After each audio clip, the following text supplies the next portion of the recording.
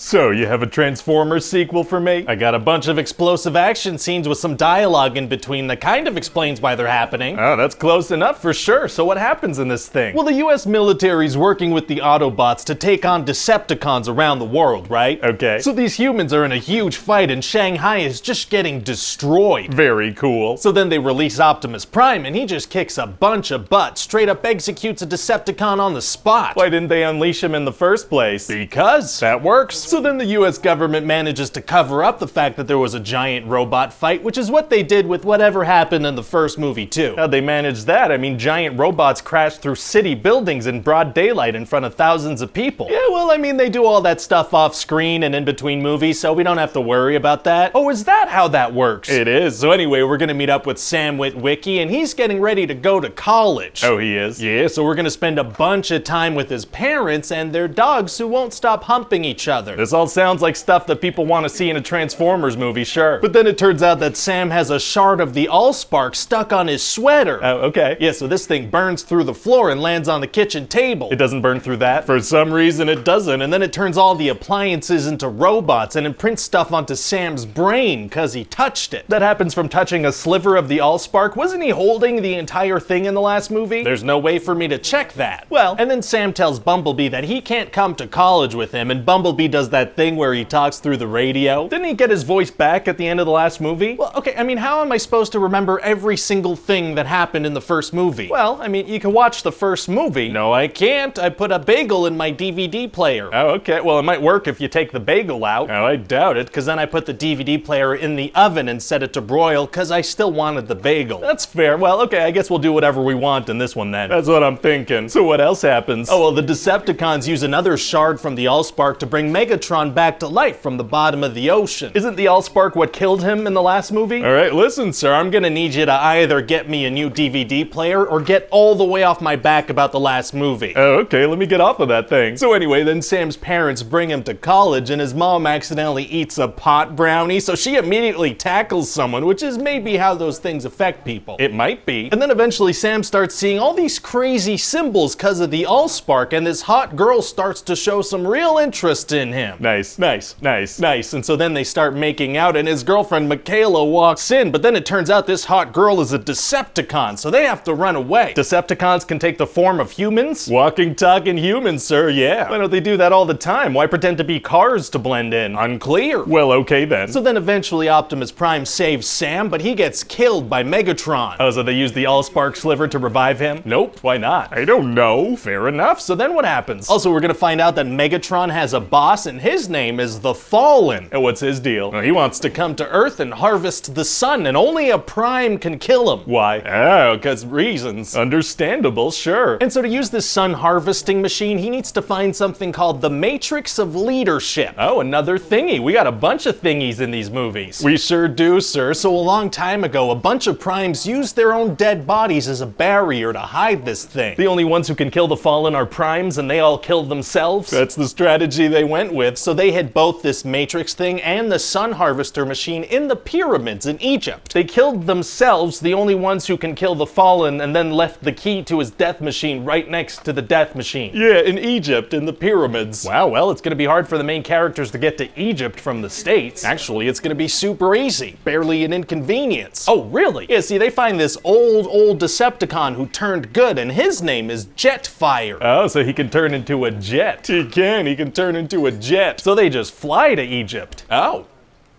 Yeah, that would have made sense. No, they're gonna teleport. What? Yeah, this flying robot who can turn into a jet, he can teleport, so that's how they're gonna get there.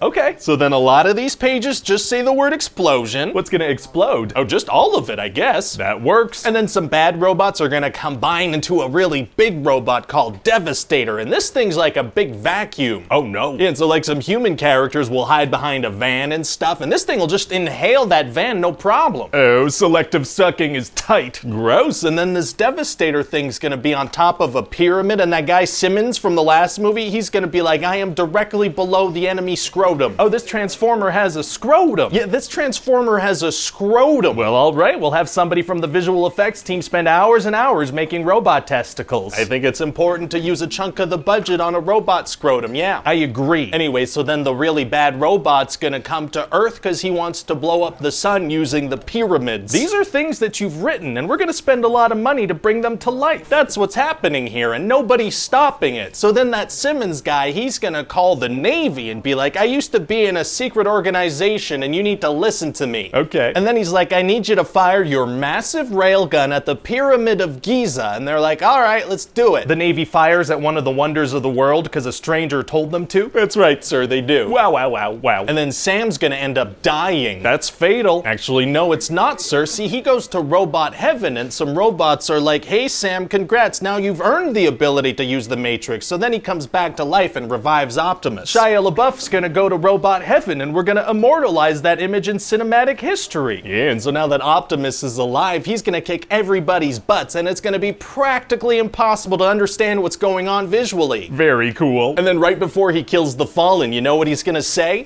Something cool, I bet. He's gonna say, give me your face. And then Megatron escapes because we're gonna need him for sequels probably. Of course. And so that's about it. What do you think? Well, it sounds like a lot of fun, you know? Probably not the best movie of the year, but not the worst. But not the worst. Hey everybody, Ryan here, that's me. Thanks for watching the video. And if you liked it, feel free to click the like button and the subscribe button and all, buttons of that nature. You can also leave a comment down below letting me know what other movies you want to see pitches for. There are also like hundreds of other episodes on the channel that you can check out if you want. As always, check back soon for a new one. Bye.